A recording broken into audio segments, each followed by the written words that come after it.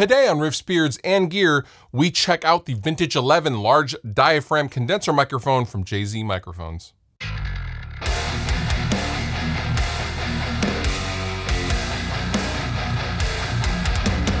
In the world of condenser microphones, you have two different schools of microphones. You have the old school, and then you got the new school.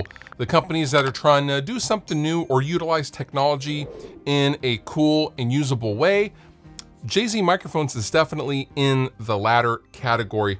They have an awesome capsule design, and they make some really awesome looking microphones that actually, now that I'm looking at it, kind of make me think of a flask. Merch idea, flask. Now, before we go any further, this video is sponsored by JZ Microphones. However, all thoughts and opinions are mine. So me having the Vintage 11 microphone is a little bit of a unique scenario compared to the other stuff I typically do videos on, as I have actually had and been using this quite a bit for like the last year and a half, unbelievably. JZ Microphones originally sent me this microphone just to check out, and I've just been using it. And fast forward over a year later, they went, hey, do you wanna make a video with that? And I was like, you know what? Yes, I do. I love this microphone. It's very versatile. It's very flat sounding. It just sounds great on literally everything. So the Vintage 11 is designed to be a well-balanced, super rich sound with warm but transparent overtones. Think of this as just very kind of sweet analog-y sounding. That's a technical term. That's how I would describe it. Now, the Vintage 11 uses Class A electronics. These are hand-built, and you know what? I love the design. You can get nice and close on something like a guitar cabinet with the included shock mount, which mounts like so. So you don't have this huge basket, and you don't have to be a ways away, which normally I wouldn't care about. But if I'm using a multiple microphone system, for example, on a guitar cab, I now have to put that SM57 way back in order to phase it correctly. So I like being able to get right on the grill if I want to, and this mount lets you do just that. Now, the capsule in the Vintage 11 is JZ Microphones' own large diaphragm true electrostatic golden drop capsule, which is nice, clear. It's the good, if I may.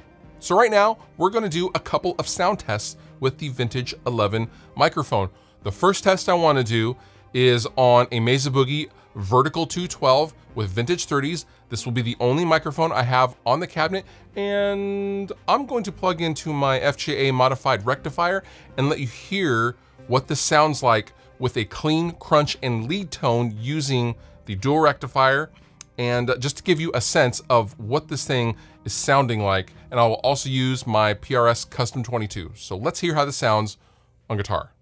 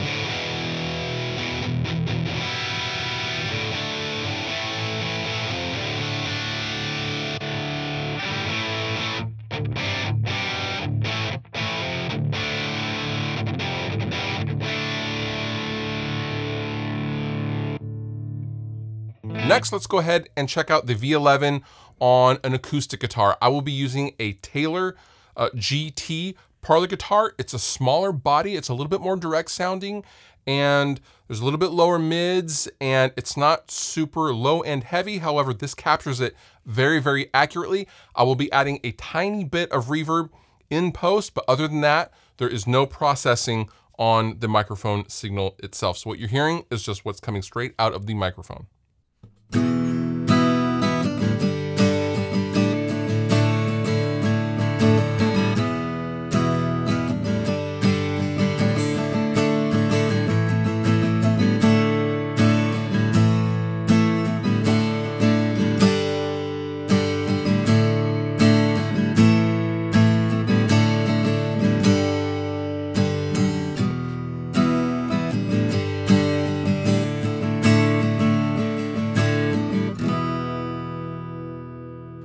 And lastly, let's check this out on my voice. I will be hand holding the microphone. There will be no boom, so you can hear the amount of rejection that this housing offers on this microphone if you were to hand hold it. I wouldn't necessarily recommend that for most situations. However, if you do want to hand hold it, you can do just that. Pretty cool. This is a voice test with the JZ Microphones Vintage 11.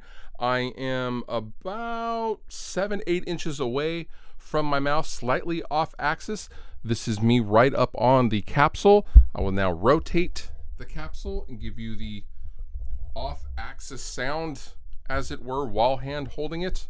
Obviously, this is not on a boom. All the way back around, plosive test. Please bring pizza pronto. Please bring pizza pronto.